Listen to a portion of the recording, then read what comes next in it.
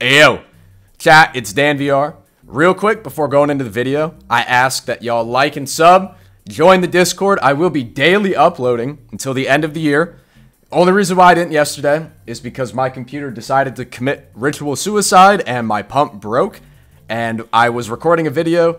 I got a CPU overheating alert. I'm like, huh, that's weird. I pop open HW. My CPU was at 110 degrees.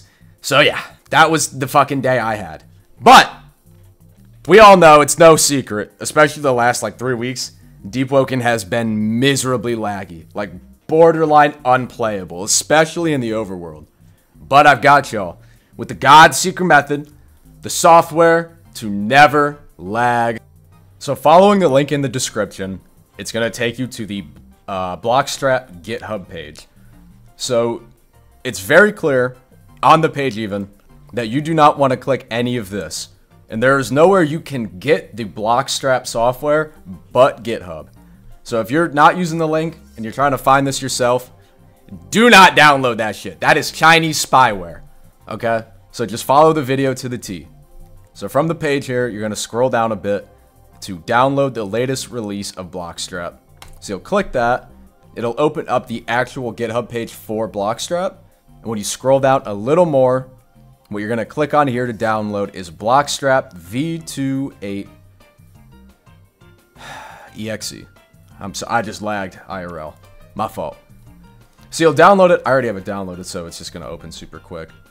And you'll get this little version here. The Blockstrap menu, essentially. What you're going to do is hit Configure Settings. And that will pull up pretty much all of the Blockstrap settings that you have. The first thing that we're going to look at is actual integrations. So this is kind of just setting it up the way that you would prefer with some of the settings, because this will now replace your Roblox launcher. But the two main things we're really going to look at here are engine settings and fast flags.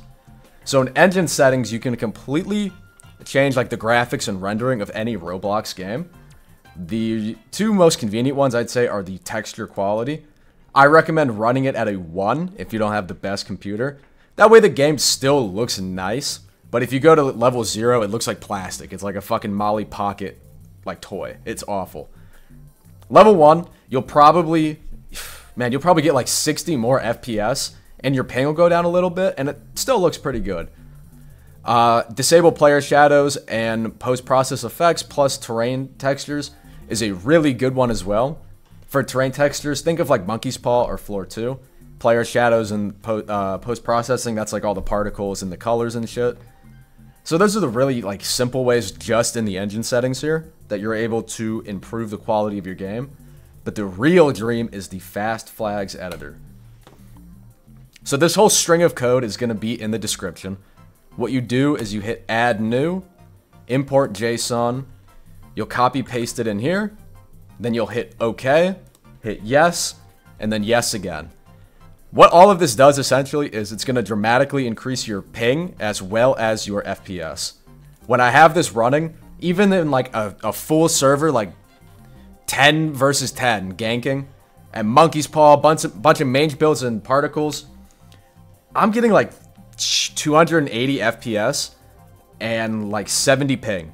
It is incredible how much better the game actually feels. It doesn't even feel like Roblox. And when you're in Chime and already using low graphics on Roblox, all of that coupled together, it is so incredibly smooth, it legit changes everything. Because as we know, the game's been ass lately. But follow this guide, only use the links and the programs that I put in the description to make sure that you don't mess anything up. Even if you do, just delete the software and start over. You're gonna be alright.